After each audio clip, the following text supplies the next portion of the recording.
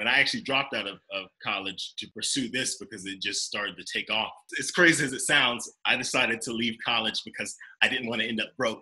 But I know you're supposed to go to college to not be broke. But I know that sounds so dumb, but I knew it was going to lead me down a path of being not happy and having to pay back big student loans. I gained a lot of it from the School of Hard Knocks. So having to do with people, taking money away from me, bad situations, and then realizing, you know what, the one thing I can always do is I can invest in myself. Mm-hmm. I can sit in my mama's garage when I was young and make YouTube videos for days. Especially, this is the time when you didn't even have those commercials or click past 5 seconds. So you can get all the organic traffic that you wanted to. Even to this day, the greatest thing I could ever do is just bet on myself.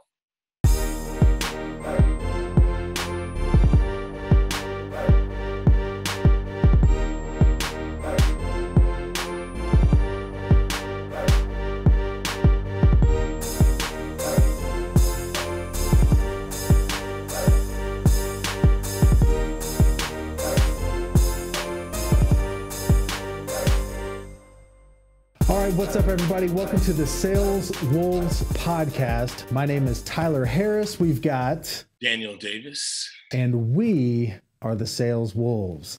Ow! Yes, I love it. Appreciate that participation. So this is episode 46 of the Sales Wolves podcast. I'm going to go through real quick why in the world it is that we do this podcast. As you guys can see, we are missing my other half here that's normally on the podcast, but we've added a guest on that I'm super excited to get to here in just a second. But why in the world do we do this podcast? The Sales Wolves podcast exists for two reasons. Number one is to provide appreciation and support for salespeople. Sales is one of the most difficult, toughest jobs that you could ever have, careers that you could ever have. And it's our belief that everyone, no matter if it's your job or not, is actually in sales, because at the end of the day, you're selling yourself in anything that you do, either selling yourself to do something or selling yourself to someone for them to do something. And we just want to show appreciation because we appreciate and respect every person that's out there in sales. And then the second thing is to actually provide some tactical, strategic things that you can actually take from the podcast, implement into your life, and have that be impactful in many different ways, whether that be actual tactics on sales or whether that be something that you can just take into your everyday life, personal or professional, and make your life better. Our goal is just to provide value. And like always, we don't want anything from you in return. That's the ROI, is for us to actually be able to provide value and someone get something out of it. So that's the only reason why we do this. But we do have a special guest on today. We're going to allow him to introduce himself here in just a second. But what I would love to do is have him play a little bit of music for us, because as you guys will see, what you're about to hear is going to be pretty incredible. So he's going to start off that way, and then we'll go ahead and jump right into his story.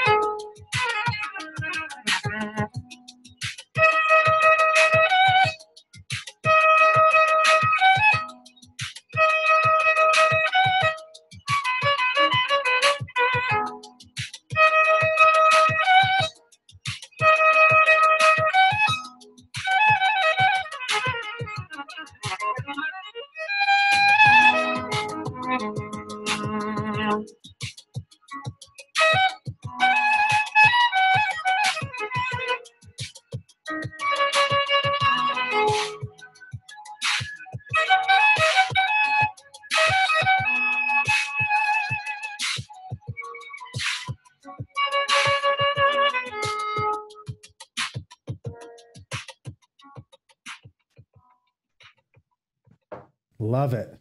That was incredible, man. So it is like the most refreshing thing for me to be able to watch or hear someone that's operating out of their purpose and passion and talent and abilities. Like, it doesn't happen all the time. So, man, I'm so grateful to be able to bring you on, because that's exactly what you're doing. You're making a business out of your passion and out of what you were put on this earth to do. And it's evident the second that people hear you. So, man, I would love for you to be able to give everybody just a quick introduction. Who are you? And maybe tell us a little bit about your story, kind of go as far back as you want to, and figure out how in the world you got to be where you are today, man. Thank you very much. It's an honor to be speaking with you. I don't have too many opportunities where I can actually speak on my life beyond the music. I love Sales podcast, the whole idea, it's incredible. But I go by the name of Daniel Davis from Charleston, South Carolina. I started playing the violin at 12 years of age. Like you mentioned before, that is my first passion.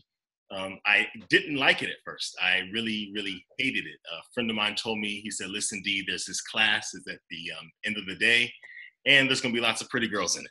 And that is why I decided to take the class. Ended up failing that class for whatever reason, but fell in love with the instrument a little while later after seeing somebody else play the violin in a unique way. Took lessons from different instructors and whatnot. And I really wanted to pursue music after several years of just having the violin sitting around. And I just remember one particular teacher I had teaching me classical violin. And I just remember him just running around like a chicken with his head cut off, talking to his wife, who was also a musician as well. And they were talking about bills. And I was, I think, 14 or so at the time. And I didn't really comprehend that, but I just thought that, well, you know, you're an amazing violinist, you're an amazing musician. You know, why are you guys worried about bills? You're so good. You're so talented. Like, why do you have to worry about that? Or even his car would break down a few times before a few lessons and whatnot. I would wonder, well, that doesn't make sense. You're so good. And at that moment, at 14 years old, my mind started to change from just being a musician to trying to understand, well, how do these musicians survive? You know, how do they make ends meet and whatnot? I guess I was kind of blessed or a little lucky early on because I hated it, but it fell into like a job because one of my dad's friends was a radio DJ in Charleston. He called me up. This is back when Napster was big. Everybody was legally downloading everything, including myself. And he asked me, could you come by and play a few songs at this wedding reception? Please, this couple, they needed a musician, and their musician bailed on them. And I thought to myself, well, you know, this is better than flipping burgers at Burger King, you know? So I decided to do it. He gave me a handful of cash, not much money. And that was just another light bulb in my head that went off. I thought to myself, wow, I could actually make ends meet doing this music thing. This is kind of crazy. People came up to me asking me, do you have a business card or whatnot? And then the business mind started to roll again. Okay, I need to get cards made. All while this is happening, I realized that I could actually have access to any song I wanted through Napster, LimeWire, Napster. I'm ashamed to say, I'm so sorry, all these sites. But I started downloading songs, learning more and more. And then I think this is when the almost like the golden era of flight. This is when YouTube had no advertising, no commercials, nothing. It just came out fresh along with MySpace. And I just remember being bored and wanting to record one of these songs. And I wanted to show my friends. I didn't have a way to show it to them. And so I remember uploading it to YouTube. I was in my parents' garage, recorded a song, and just for my friends to see, not realizing that a lot of other people were watching it as well. And so I started just gradually posting on YouTube over and over and over again. And I started to see people trickle in, and I started to realize I was building, I guess, somewhat of a following, you could say. And so through YouTube and as well as MySpace, I had my little top 8 of all musicians and whatnot. I was able to gradually start to build a following, and it kind of turned into a little job. And like I said before, when you're young, you're 14, 15, 16 years old. It's much better than flipping burgers. Absolutely. That's kind of where things started. I've had a few bumps in the road. YouTube allowed me to meet one of my first agents in the business. And I remember a gentleman out of Atlanta, Georgia, flying down to meet me just because he had seen me on YouTube. And he wanted to offer me a booking situation, just have me fly across the country doing shows and events, and he would take a certain percentage and whatnot. And that gave me a taste of probably what I didn't like about music, following your passion. Because I was still in that deer in headlights phase where I'm sure if you know of any other artistic people, they just want to do what they want to do. They don't want to think about the business side of it. They don't want to be a sales wolf. Like, they don't. I just want to play. I just want to do my artwork and whatnot. They don't care to learn about anything else. But if you don't, it will surely come and bite you in your bottom. And so, I had many rough situations contractually with individuals and having to take people to court and whatnot. But just through the uphill battle, and both the times I've been to court, I have won. No money to show for it, but I have won. But throughout these steady struggles, one thing that was always there is my right hand buddy, social media. It was always there. From MySpace, I can't tell you how I transitioned from MySpace to Facebook. Before we started going, I told you how I didn't even believe in Facebook. I thought Facebook, I was pretty young at the time, so I thought Facebook was for, I guess, college kids or something. Like, that was some bad ill way. Like, I didn't think it was that serious. And just gradually, I guess it just started to trump and almost like cover up MySpace completely, I guess. I can't even remember now. Now I can't even tell you the last time I've been on MySpace, It is crazy, but yeah, through all those little trials and having to go to court a few times, I've been blessed to have my family by my side, and then like I said, being more than a musician, I'm always all ears. I try to always listen. Anytime anybody says anything that they think is new or on the edge of times and whatnot, I'm always right now with cryptocurrencies and whatnot. I've been invested like a year and a half ago. I'm trying to stay ahead of the curve of what's going on. That's one of my biggest things and giving me longevity thus far. Awesome. So where does the business mindset come from for you? Is that from schooling, or is that something that you just picked up along the way, having gone through those experiences and having been forced to learn the business side of the music business? Yeah, you know it. The second part you just said, the school of hard knocks. That's where most of us tend to learn it. I wish college, and I actually dropped out of college to pursue this because it just started to take off. And it's crazy as it sounds, I decided to leave college because I didn't want to end up broke. But I know you're supposed to go to college to not be broke. But I know that sounds so dumb, but I knew it was going to lead me down a path of being not happy and having to pay back big student loans. Yeah, absolutely. I gained a lot of it from the school of hard knocks. So pretty much having to do with people taking money away from me, bad situations, and then realizing, you know what, the one thing I can always do is I can invest in myself. I can sit in my mama's garage when I was young and make YouTube videos for days. Especially, this is the time when you didn't even have those commercials or click past 5 seconds, so you can get all the organic traffic that you wanted to. And so I knew I could do that. And then when Facebook came up, I realized, the ability to be able to share Twitter as well. And so I realized that early on that, I can just invest in myself and I will probably have the greatest returns. It'll make more sense than me trying to put my trust into another individual. Even up to this day, recently, I went and did a business situation with another gentleman. And I'm gonna have to take this guy to court. I didn't lose as much on this deal though, but I'll probably still win it. But it's taught me that even to this day, the greatest thing I could ever do is just bet on myself. Yeah. just, using my own brand and whatnot. And that's really where the business knowledge has come from. I think it is Tai Lopez. I think he did say something like that. Something about, if you don't know who the idiot is in the room or whatnot, it could possibly be you or whatnot. So yeah.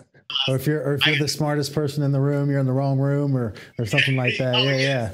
Yeah. So it's so interesting in how you just explain that, the parallel to the business world from the world as an artist.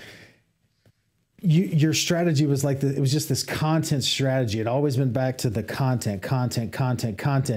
And there's been times for even, myself, I think like when I envision an artist, like when I see you like perform, I'm envious because it's so apparent that what I'm supposed to be doing is play the violin. So all of this stuff, it's crazy. All this stuff's going on. Like, let me just go back to playing the violin. that's where the money's at. Like that, the money will follow if I just keep doing what I'm supposed to be doing. But the same thing is in the business world. Like things can happen, all the different platforms change, situations change, but going back to being able to put out content on a consistent basis, like we were talking about earlier, and just put value, and mastering your craft, and ultimately the money will follow. Like that'll happen. Like if you become the best at what you do and you put it out there for other people to see, then it's just a giant net of law of attraction, and it will attract people that like it. It'll attract like-minded individuals. It'll attract business partners. It'll attract opportunities, and all that stuff just goes back to you remembering that, like, hey, how did I get here? Oh yeah, it's by playing the violin, and it's by putting this stuff out there. Like, let me just focus on that. Right.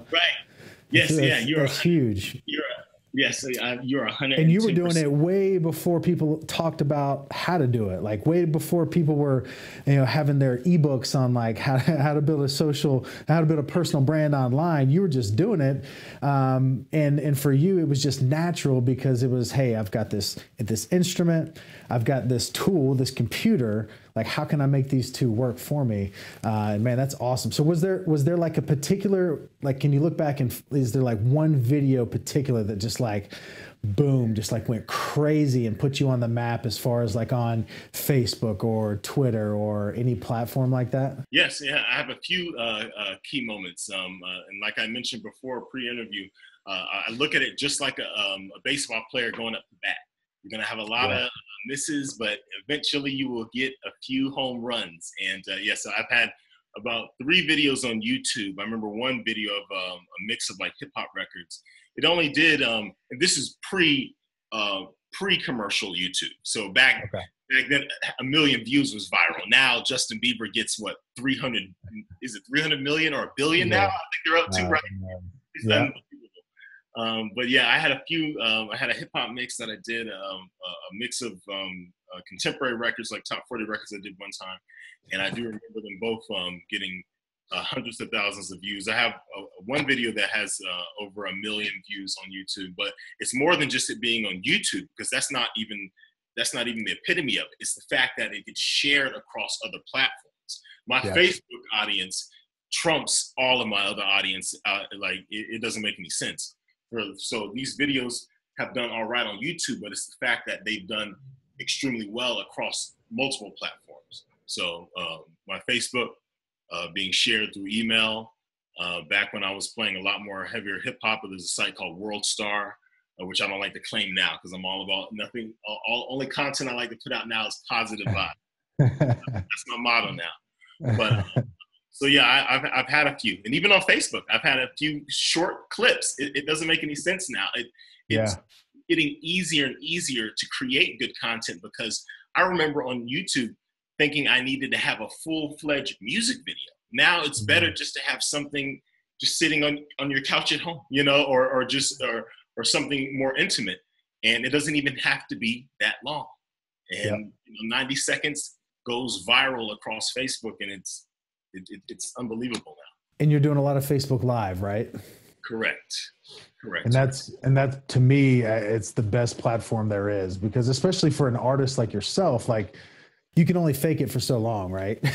when it's live. Like, right. They're like, okay, how's this guy doing? This is the fourth time I've seen him. It's incredible every time. Like, obviously he's really playing this, and it's just got that like instant credibility. But with the live, are you engaging with your audience? Like, are you engaging like in the comments? I'm assuming you probably get so many messages and comments and people that are reaching out to you. Are you engaging with your audience? Absolutely. Engagement is key. It doesn't matter how talented you are or how cool what it is you're doing is on live, but engagement really is key. It's gotten to the point that I've hired somebody who acts as a content manager for me, but ultimately I still only respond to my messages. I'm still I still try to make it as organic and natural.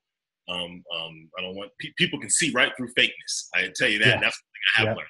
See right through that. Or you can put on the facade for long, but it won't last long, and your business will tank. Mm-hmm. But yes, I do have someone that helps handle my engagement. I always go back afterwards and interact with people. I follow people up live and read comments constantly, and that's one of the keys, engaging. As soon as you engage with the people that follow you, you are now putting your followers are now almost like your heroes. They want to feel like heroes, by you making them feel special and whatnot. Shouting them out and commenting back. I mean, it's the ultimate thing. Absolutely.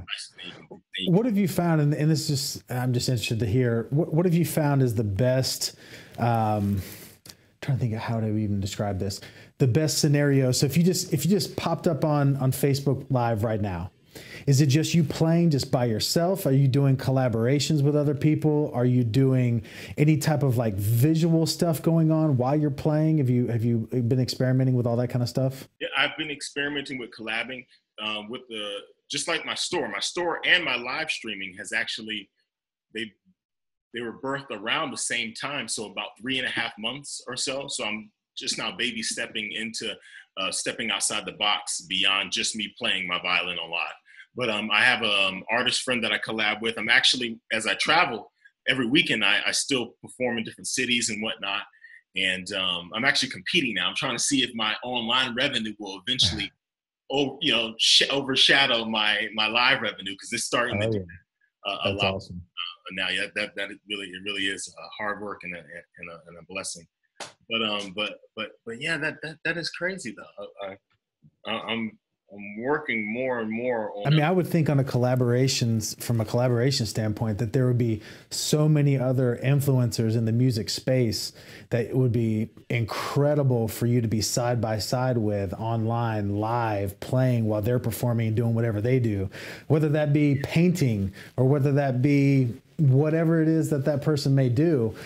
Adding the music to that is so incredible. Yeah, right here in Denver, Colorado, I have a friend of mine that I collab with, and it's incredible the engagement, how much more engagement I receive just by having him live. Yeah. So we're actually collabing a lot more. We want to go live, hopefully on a at least a monthly basis, 2 times or so a month. But I do want to. I've connected now with other individuals who do their own live stream shows. I'm talking guys that have commercials running in their show beforehand. That's awesome. I mean, they have the whole layout, Speaking of which, we want to stop this episode right now and tell you that Monster Energy is the best energy drink of all, and this one in particular, no carbs.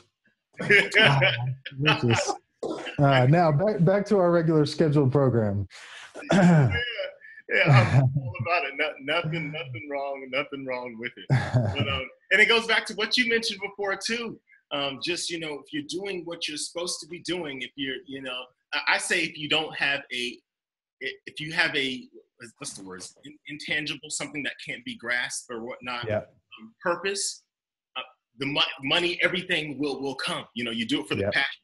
It will come when you go live. You really are, when I'm live, I'm not just trying to promote my projects or whatnot, my store. I'm really trying to connect with people. I'm trying to be that one space. The analogy I always use when I'm live is that when you open up Facebook on your desktop, you look to your left or your right, you see those trending topics. We always know what it is. It's something ridiculous with the president, these guys with sexual assault cases on the left and the right, Korea or something. It's racism and immigration and stuff. It's good to know what's going on in the world. But sometimes you need a break from all this stuff. So I look at myself as being an outlet for that. So, you know, when the video pops up in your feed, or now that like I follow your Instagram, yeah, I know when I see you guys come through my feed, it's going to be something that's going to, you know, get me going for the day. Yeah, absolutely. And it's something that, like, when they see you pop up in their news feed, you know, it's going to be something that's going to give them, at least make them smile for a second. Like give them a little bit of a break from like the chaos that's going around. Hey, what are some little things that you're doing during, like, for example, a Facebook Live to really boost your engagement? Like, are you asking people like, hey, share this up, or hey, like, you know, comment this if you want to do this, or comment this if you want to hear this song, or are you doing any stuff like that to boost the engagement during live? That's correct. Yeah. Almost every time I take a pause, I'm asking people to share the video, tag somebody, hit the like button. I also acknowledge individuals who do these things. The individuals that go to my store and they go purchase. I will physically, even though it can be obnoxious, but I'll physically put my finger in the screen, point at that comment that's pinned to the top.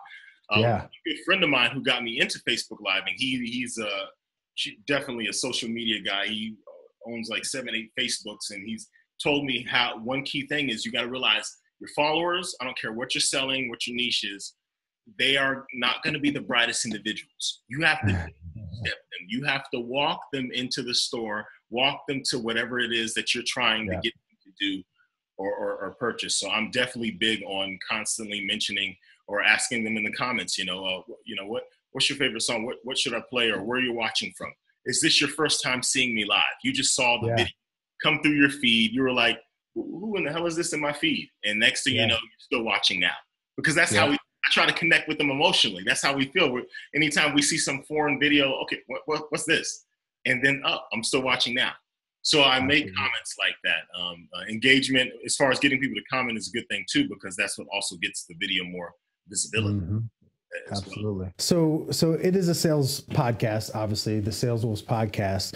So now you're quickly transitioning, especially with your store online, and really trying to transition, like you said, the money coming in online versus your live performances, and being able to replace that income with what you're doing online. What have been some of the biggest obstacles, or some of the biggest breakthroughs that you've had there, like the aha moments of like, oh, okay, this is what works if I do this? What have been some of those things for you? Oh goodness, every sales 101, which I didn't know. I knew how to market my music online, build a following, but getting these people to make or is it called take a call to action, make a call to action or whatnot. I never knew anything about that. And I didn't really think it was a real thing. I was still caught up in the typical, they'll just feel me when I play. They'll just be drawn to buy everything, and I'll sell gold overnight. I went to an art school with musicians and talented these, hipster kids, and these kids that just want it just to happen overnight. Art. I was one of them. That was me. It didn't make any sense. But sales 101. So realizing that urgency really does make people want to buy.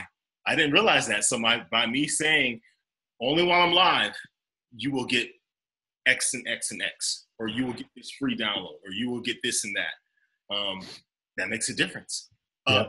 Trigger words, free makes people go crazy. So I remember the first time I offered something for free if they got something else, and people were actually buying the thing that I was giving to them for free, but they were doing it so fast because I think they were so intoxicated with the word free. So I had people trying to, I just bought this album, but you said I get this for free. I'm confused. I think I made a mistake, That's how that trigger word really gets to people, Absolutely. So making sure that making them feel like they're getting something, and not just making them feel, but really giving them something of value and quality for a better deal. Yeah. That urgency. And then ultimately, like I said before, you have to offer them something that's going to elevate their lives in a sense. Mm-hmm. By them getting this music, they'll put them in a better mood, better spirits or whatnot. Knowing they're supporting an individual that now can come through their Facebook feed more often, and give them that dose of motivation that they may need for the day. Absolutely. So this is our New Year's episode of the Sales Wolves podcast. And you know what happens every year on the new year. You've got New Year's resolutions. You've got new goals that you set out. And it's so funny. I was just watching a video from Andy Frisella. Actually, it was on his Instagram stories, but it was on this podcast, the MFCEO Project. This was one of my favorite podcasts as far as for business. And he talked about, it's called the MFCEO, which stands for the Mother Effin CEO. I'll leave it at that. But his name's Andy Frisella. He's the CEO of First Form Supplement Company. He's an incredible guy. Just has a gigantic business, huge social reach as well. But he did this video and he was talking about, he's like, I'm so sick and tired. He's like, you see these posts come out right about now where it says, 2016 was the warm up. 2017 was practice. And 2018 is when I'm really getting in the game. And he was like, and all you do every year is just adjust the years on the same comment. Like, you're saying the same thing every single year. Like, nothing is going to ever change unless you change. And it's always so funny. You get these big goals at the beginning of the year, and then what happens the next year? It's like the same goal, and you never did anything in the meantime. But would love to hear from you. Like, what's like the biggest goal? Like, what are you focusing on for 2018? Oh gosh, you were preaching to the choir, bro. Preaching to the choir, because I even like, now it's good to have resolutions, because you're right. I actually want to, I'm glad you asked me that. What am I planning for 2018?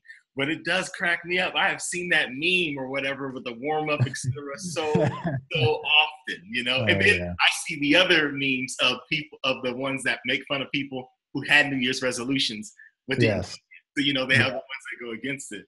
But my motto is to work smarter, not work harder. I just want to work smarter, not harder. So like I mentioned before, if I can sit at home and generate the same amount of revenue that I can, make on the road, although it's good to have both.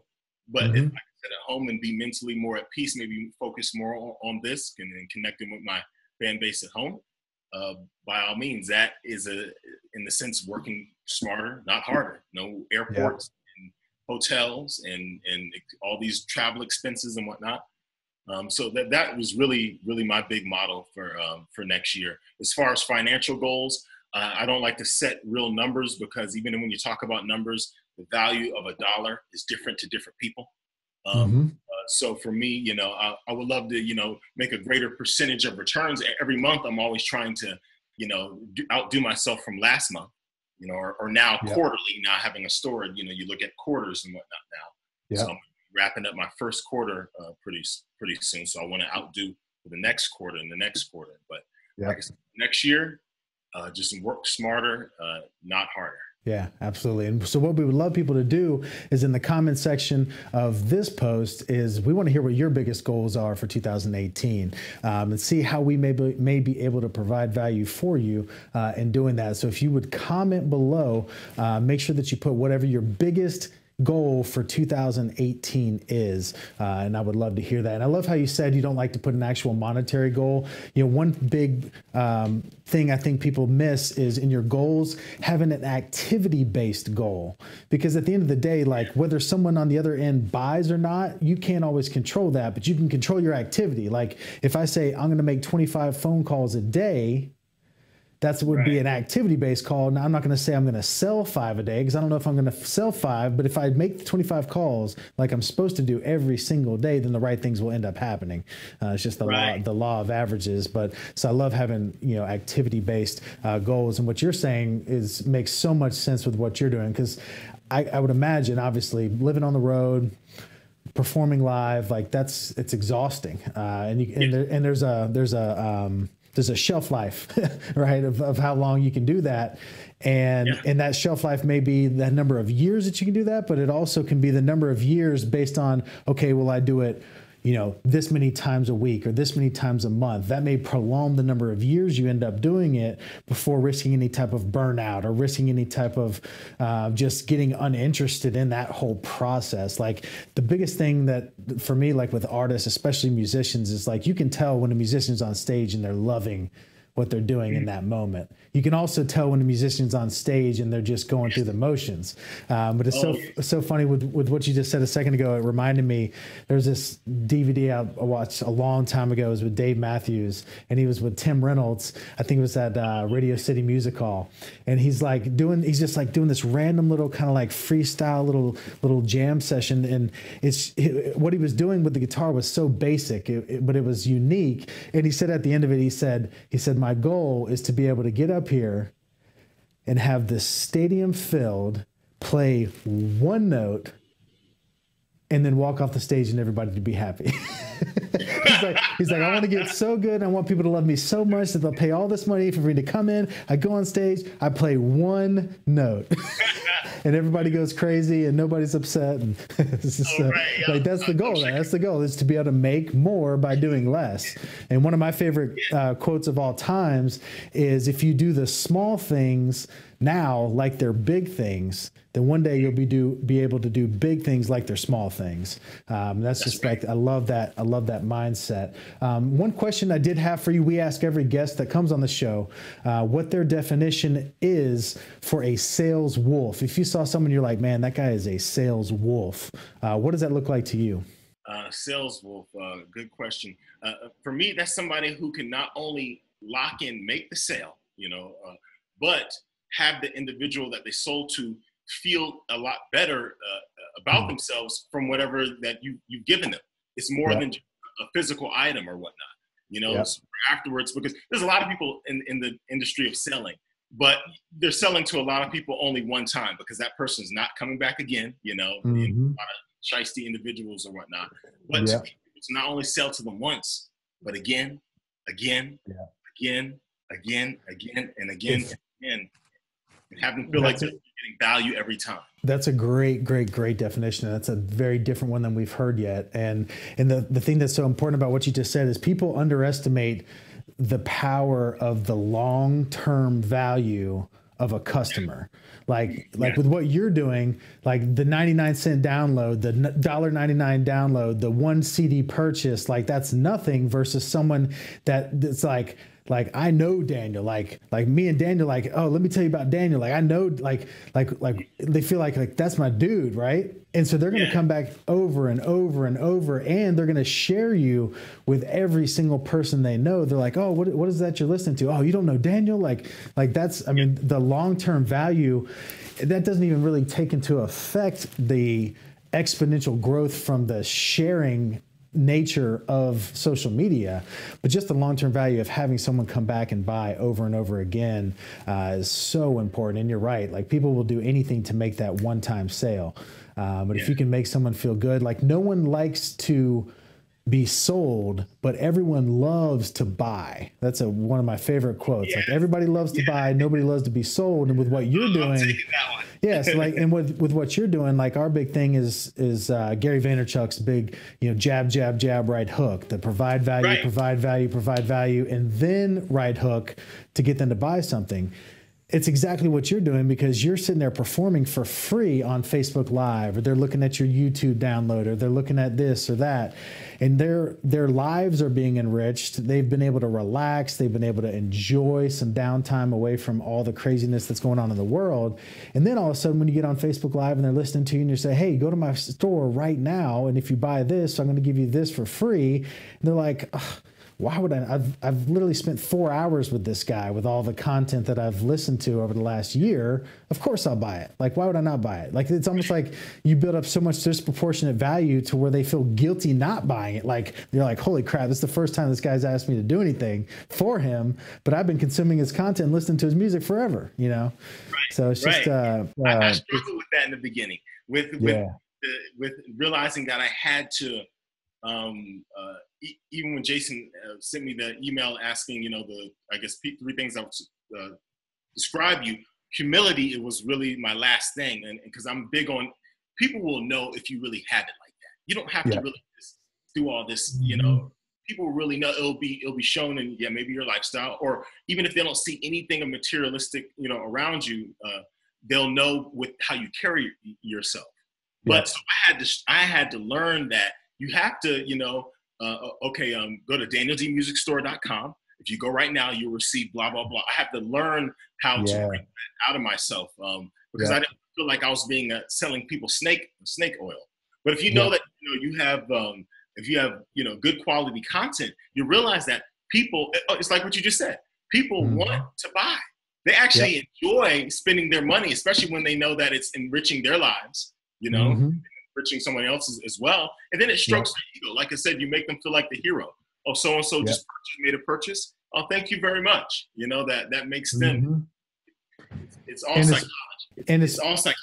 And especially when you have the personality to back it up, because people want to relate to real people. Like they want to purchase someone from someone that they can relate to. And with what you're doing with social media, it's like the perfect mashup, because the average person that's not going to randomly go to Amazon and search violin music, enter and like, let me buy some violin music, but they somehow stumble upon a shared video in their news feed. They see you smiling, they see you talking, they see the way you go about doing your thing. And then they say that, oh yeah, and also the music is incredible. Well, they'll buy from that person, when they never may have had any interest in purchasing music in that genre ever before. But they're buying they're buying the person, not the product, right? Like they're buying from you. They're not necessarily buying what you're selling. And I think that's an incredible, man. I'm always so envious of artists, because there's no more pure form of value-driven sales, and there's no more pure form of someone that's living out what they're passionate about than art. And I think it's just an incredible thing, man. So what I would love for you to be able to do is play one more song for us before we close out the Sales Wolves podcast. I'll probably go ahead and close this out here, and then we can just have you play as we trail off here. But I really appreciate having Daniel on the podcast. This has been incredible. New Year's podcast. Make sure that you comment below with your biggest goal for 2018. We'll see if we can't help you crush that. And Daniel, before you start playing, let us know where they can find you online. Yes. Follow me on Instagram, Daniel D Music. Interested in purchasing any of my music, learning more about me, DanielDMusicStore.com, as well as check me out on Facebook, www.facebook.com/DanielDMusic. Perfect. So this was episode 46, the New Year's first episode of 2018. And I could not be more happy to have Daniel on the show. And that's Daniel. I'm Tyler, and we are the Sales Wolves. Ow! Ha, yes. And with that, Daniel's going to play us out here, and I hope everybody enjoys.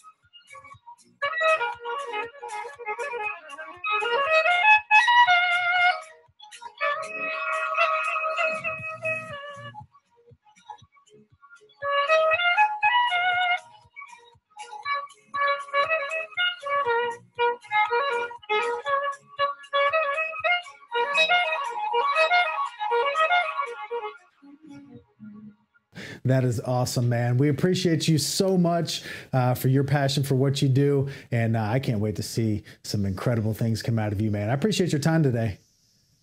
Thank you so very much for having me. I look forward to chatting. All right, man. Appreciate it.